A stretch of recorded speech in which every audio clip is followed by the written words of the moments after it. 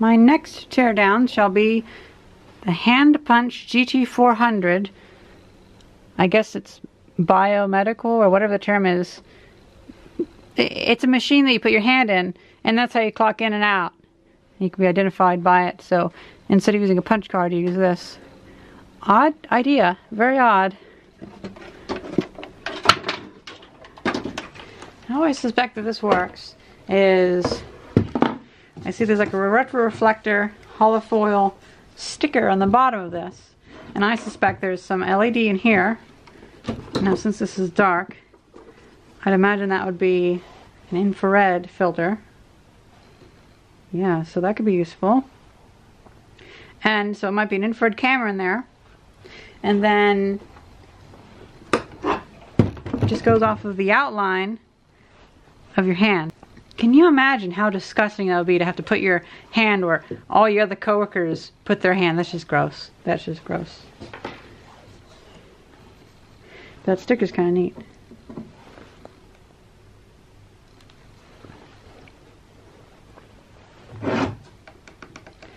Before we tear it apart, let's plug it in.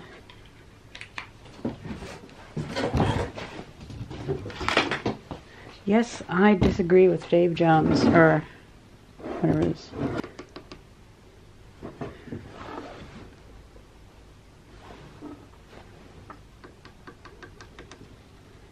That might be why it was given to me. What's going on? There's cobwebs all over this thing.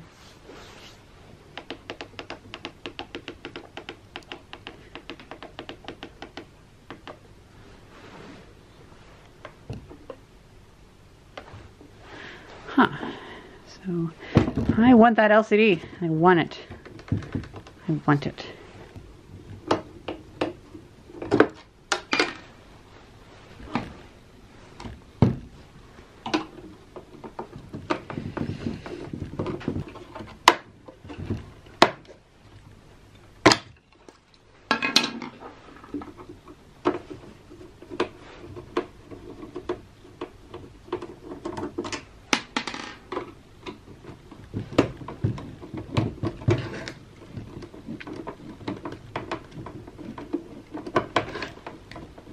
Looks like this back piece hinges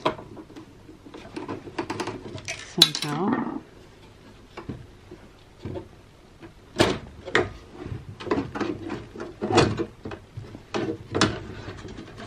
It might be useful.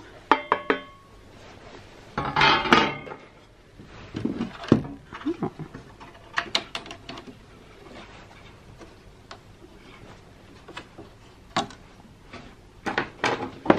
Okay.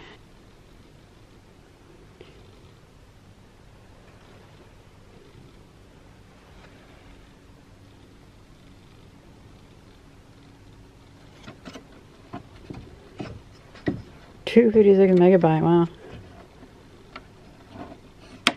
We'll get that out when we tear it apart.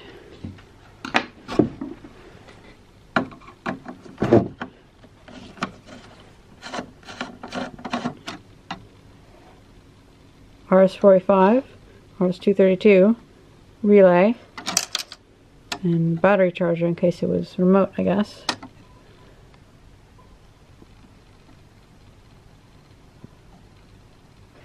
Oh, I see, and there's Ethernet there. That's not too bad.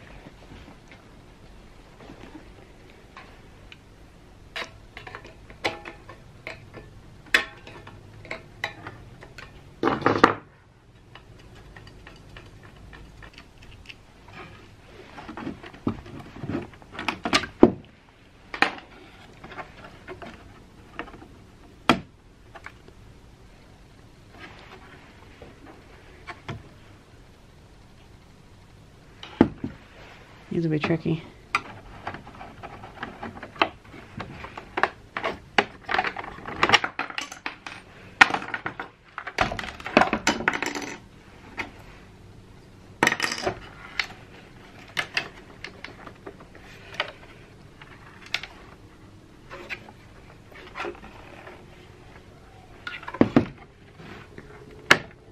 Oh, okay.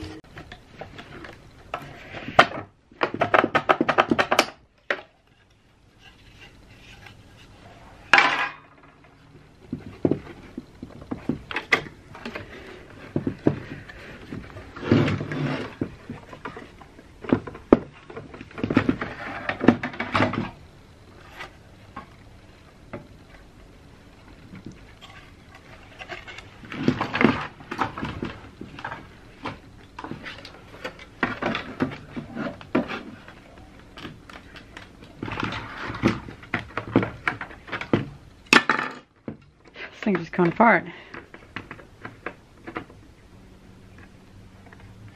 Oh, for fuck's sake.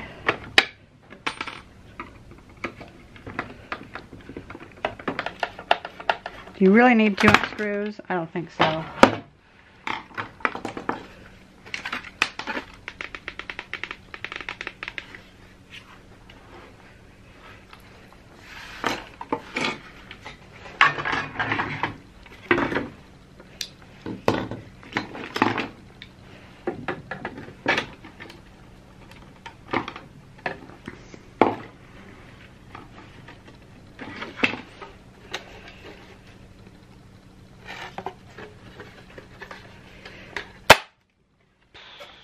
That's what I was afraid of.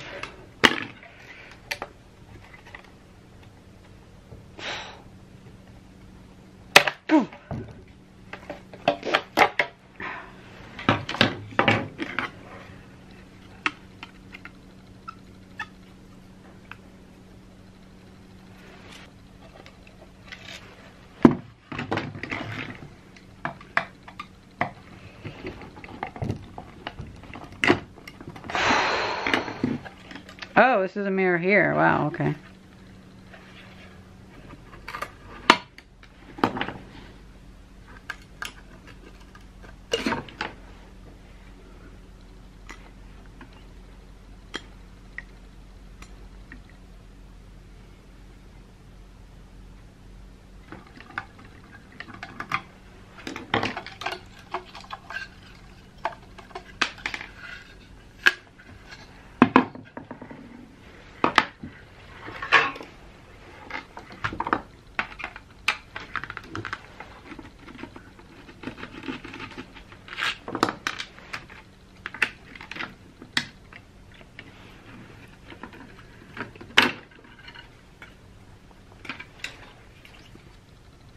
A net arm, so that might be a processor.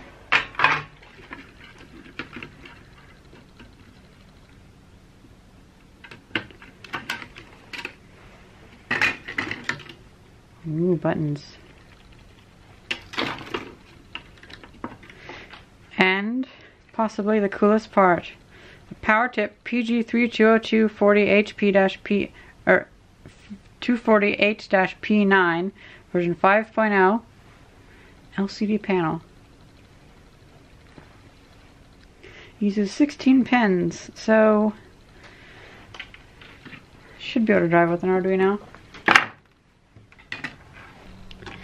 Alright, so the LCD is a 320 by 240 LCD, and I believe I found the datasheet for it, so I could possibly hook it up to my Arduino. Have fun little projects for that. I might order a bunch of Arduinos since I'm getting into those. Now this net arm CPU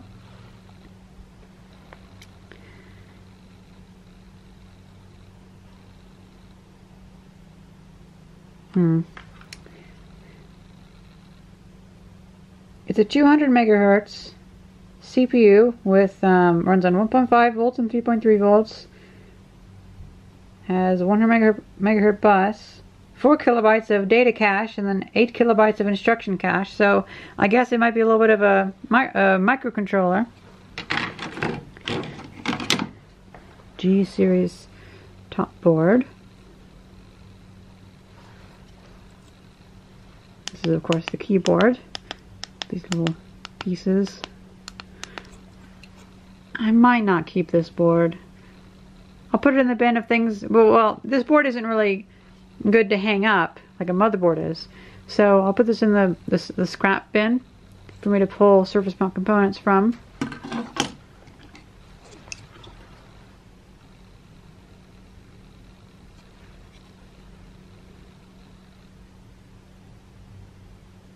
$320 by $240 backlit display, not bad. That'll be useful for something. Now this is odd. It appears we have a raw image sensor with 8 infrared LEDs around it. That is odd.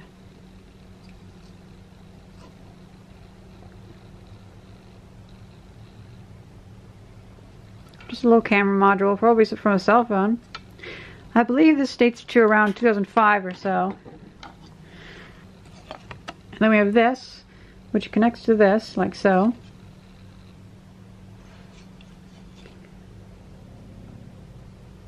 Power board.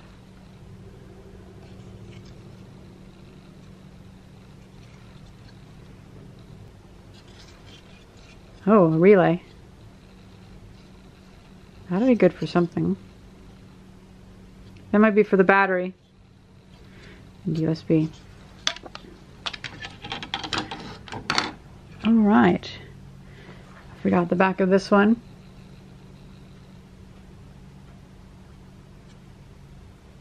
Quite a simple unit. CR2032, that it might actually still be good, so I can definitely use that. And then, I wonder what is in here. I imagine it's probably just information specific to this machine, but I wonder, do they store the data for each person's hand as just like a bitmap or a JPEG? Wouldn't that be funny? Well, that definitely makes it easier to clean up some space.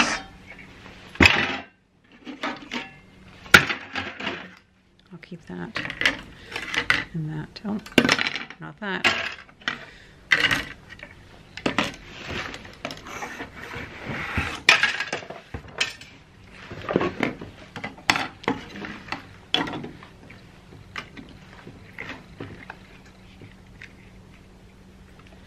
What is that? Oh, it's a little backlight. I imagine that. Oh, that's the light for this. Well, that's cool. So let's check out the SD card. Let's also take this inside and see what that does.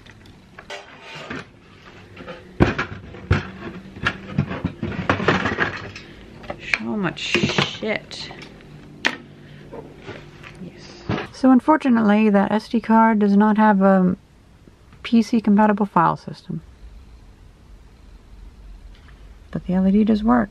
Although I can't figure out how to do anything but green. Annoying. At first I thought I could just power the other lines as if they were red and blue. But I can't. So they might be some weird PWM that I'm not quite sure on. But I tried powering every single combination with 3 volts and it did not work. The only one that worked was this. Which is odd. Just have to play with it more.